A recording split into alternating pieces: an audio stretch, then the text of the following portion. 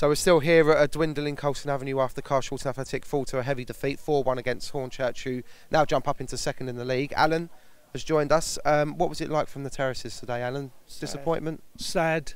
It had to happen. It was getting, you know, a bit samey, all this winning and clean sheets and everything, and now we know what football is. We were beaten by a much better side on the day. They were strength in depth. Best defence I've certainly seen this season. Just so solid. Mr. Mark Stimson, the manager of Hornchurch. Mark, thanks for joining us. First and foremost, what did you say to the lads in the dressing room after that?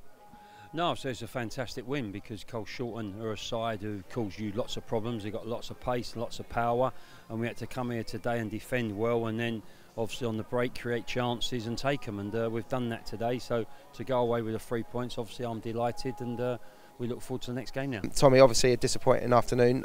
What did Peter and Keith say in the dressing room afterwards? Not too much, to be honest. Not as much as you'd probably think. They'll probably say more in the week.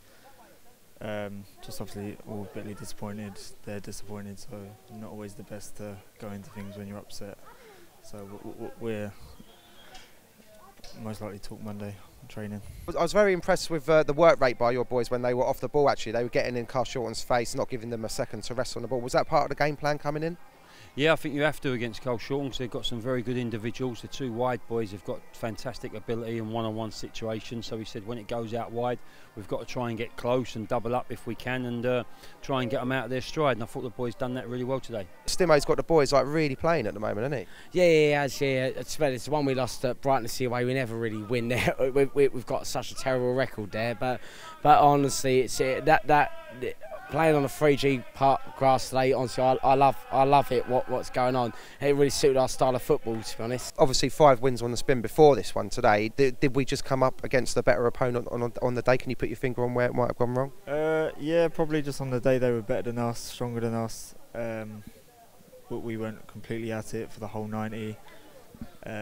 A different sort of test of what we've had the last sort of 5 games. We weren't creating that many chances either. Would that be fair to say? Yes, it really was, and for reasons, you know, best known. We've seen them on cracking form, and thrilling runs from the wings and straight down the middle. Omar, very worrying really, because we don't know what he's done to his leg. He turned so quickly in the first half that could have injured any part of his leg. Fingers crossed, Omar, you know, get well soon, mate. From your vantage point on the dugout, it must have been a really satisfying afternoon's work today. To come away and beat Carshalton 4-1, there's no way. Before the game, you know, if we come away with something today, would have been a good day.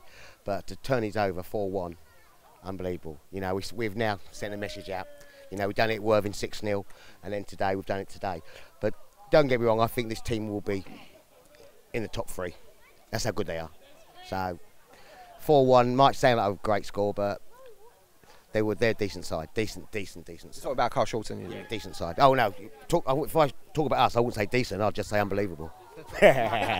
Chris Dixon, he's got 8 goals for the season now. Perhaps maybe should have had 9.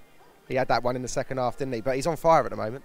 Yeah, he could have had that, like you said, the one in the second half. In the first half, he had a great left foot shot at the crossbar as well. So, no, with Chris, he's getting in behind defences. He's a fantastic lad. I worked with him many, many years ago when I was a manager at Gillingham. I took him on loan from Charlton in League One. And he's had a fantastic career. And at this level, we can keep him fit and smiling. He's going to be a top player for us. What's he trying to build there? Because he said to me that he's brought a few new players in over the summer, and he looks like he's got a real core squad there. Yeah, if I'm being honest, it unsettled a few of us fans at the beginning again, but you can see what's being built here, and it's going on. And we've got Chris Dixon up front, who's absolute class. We keep on playing on these surfaces, and teams keep on thinking it's going to play into their advantage because they're at home. But we play great football, and today that proved that. 4-1 against you guys. You've got a really good side out there, and you know at certain points within the game you were very strong against us. But I think we just, in the end, we dominated the game at the end of the day, and we took our chances. We had a couple of more chances that we could have scored, but I think we were just the better side at the end of the day, and I think we can push on from here. What was the chat like in the dressing room between the boys? Are they all arguing about who scored the best goal today? The banter is ridiculous. No, seriously, the banter in the change room is just it's unique. And I've been in some changing rooms, but that's a special one. And they don't come that often. They don't you know, because change rooms win your games, win your leagues. You're at Hornchurch, are in second place. It's still very early doors, but it must give you heart for pushing on. Yeah, listen, don't get too carried away with that second place at the moment. I think all you can do up until Christmas, try and get as many points as possible, and also try and get a certain way you want to play. We brought in a lot of players this pre-season.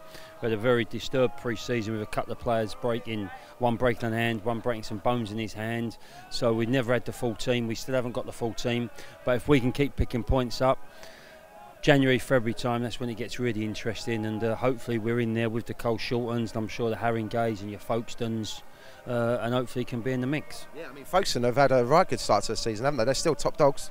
Yeah, good side. Again, like your Carshalton last year, they was up there, just faded away at the end, but they've reinvested. They've got a good striker there, and you've also got to look at East Thurrock coming down, and Enfield, who are always around it as well. So it's a fantastic league. We're trying to do our best to stand around it, and I'm sure Carshalton will do that as well. Do you have a favourite goal of the afternoon?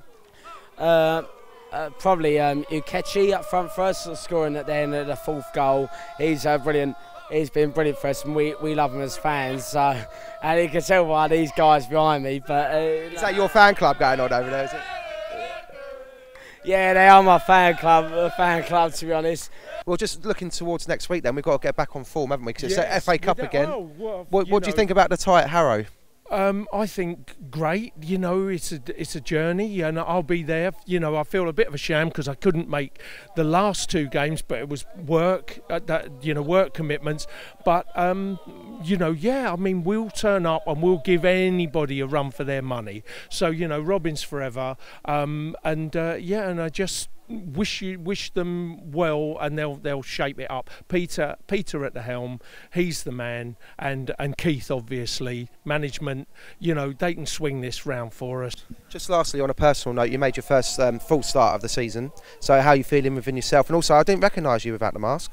Yeah, that's gone now. I sort of hit the 3 months mark now, so I wanted to see this week without playing with it. I trained all week without it, and then wanted to start sort of getting out of it. But yeah, on a personal level, it's good to get 90 minutes because I'm well out of match practice, so I need minutes, and yeah, hopefully I'll get more. Tom, cheers mate, thanks for stepping up.